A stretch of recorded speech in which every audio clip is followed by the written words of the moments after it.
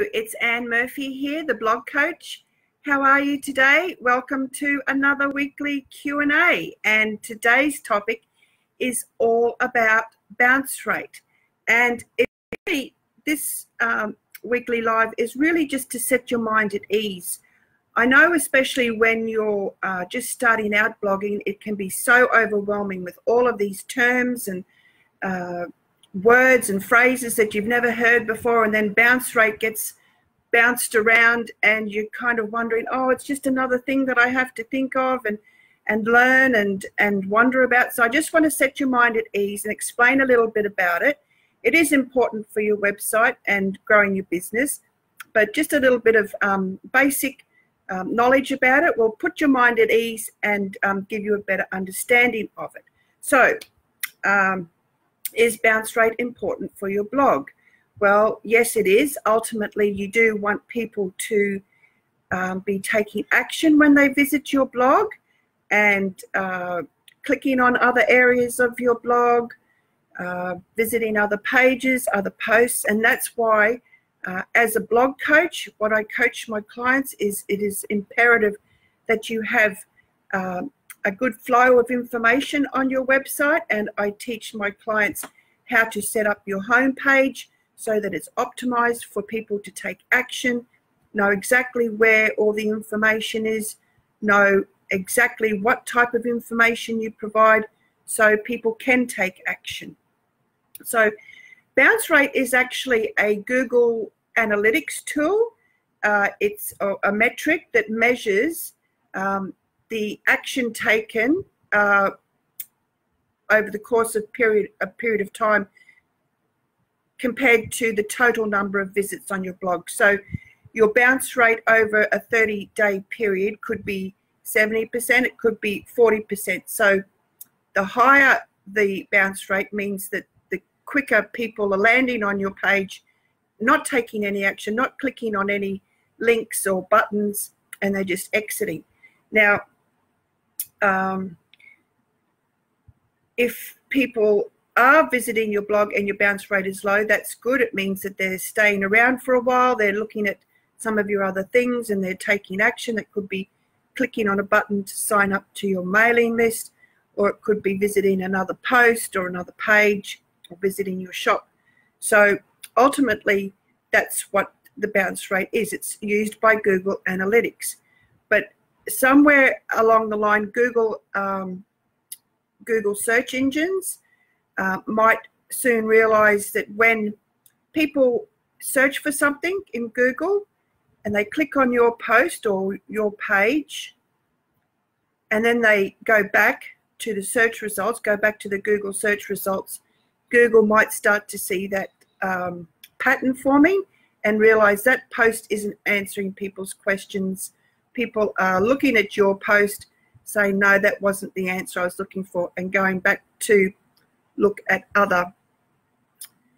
other results and maybe clicking on them. So, you know, the Google search engine is such a complex tool, and how they can calculate this is beyond my knowledge, but that's how complex it is. But I don't want you to worry about it, because there's three things that could determine the bounce rate. One is the quality of the page is low, so it's not offering the person visiting that page the answer. It's not set out right. There's it's not answering. It's long-winded. It's not written very well. It's not very clear. There's nothing there for the visitor to engage with. They just read the post and that's it. So that's one reason. The second reason is plain and simple, the information wasn't what the searcher was looking for.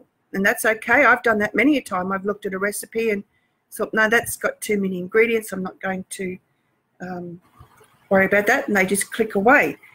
And the third reason is it is what they were looking for. They got their answer. They wrote down their recipe.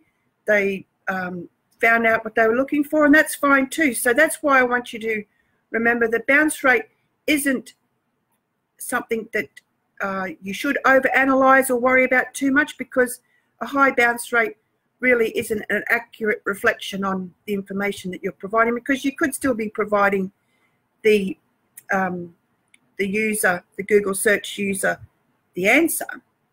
But here's the thing. The bottom line in 2020 is to make sure that your content answers the question and that it's clearly written out, it's informative, and meets all the other SEO principles. So don't worry about bounce rate. Just worry about having a well-written, informative post.